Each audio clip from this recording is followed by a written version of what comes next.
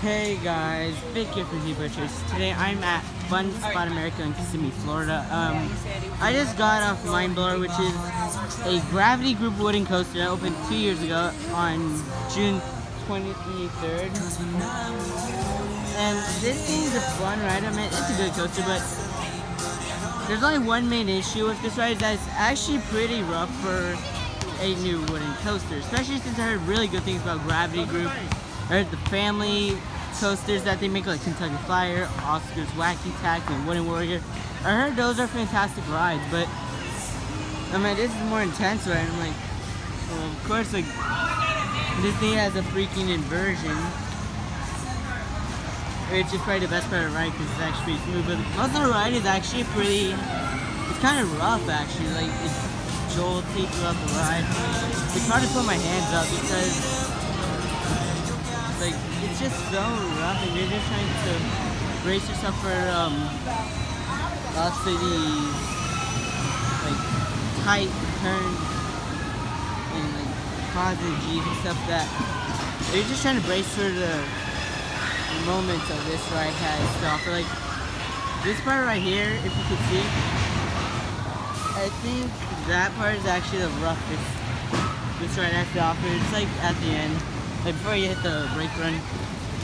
I mean, don't get me wrong, it's still a good ride. I rated an 8 out of 10. I mean, before it was an 8.5, now it's an 8. This thing is just getting rough. So it's the kiddie coaster, the E&F Myler kiddie coaster. And I think I prefer the Orlando Fun Spot. This one's still pretty good. You got Head Rush 360, Zamperla, like Mini Revolution, the model that goes up for now, and also you got the spinning coaster by Zamperla, which if you sit on one side, you're just gonna spin like crazy, which I really like. I think it's right, you have to go on solo, or at least with like 2 people on one side to get the crazy experience, like when you're spinning. And I think I really like, it's a fun park.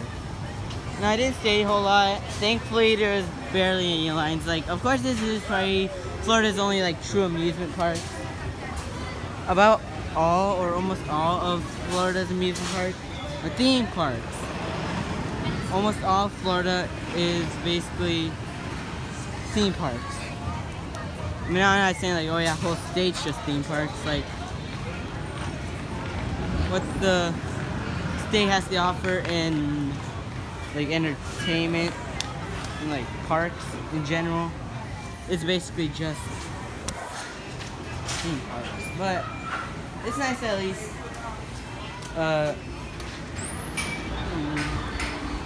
this is one of the more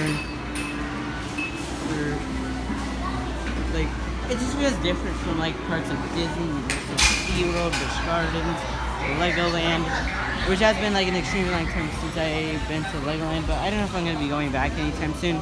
Maybe since Lego Movie World has opened, and there's other rides like that are new, like Lego Ninjago. I mean, Ninjago the ride. I know, I do remember rides though, so hopefully we will be going there soon, but I don't know, I don't think so. But hopefully you enjoy this video. Make sure to hit the like button, hit the notification and notify when there's a video. Subscribe to our channel and stay tuned for more videos soon. Subscribe to more Stay tuned for more videos soon. Stay tuned for more videos coming soon on Theme Park Chasers. Like, oh my gosh.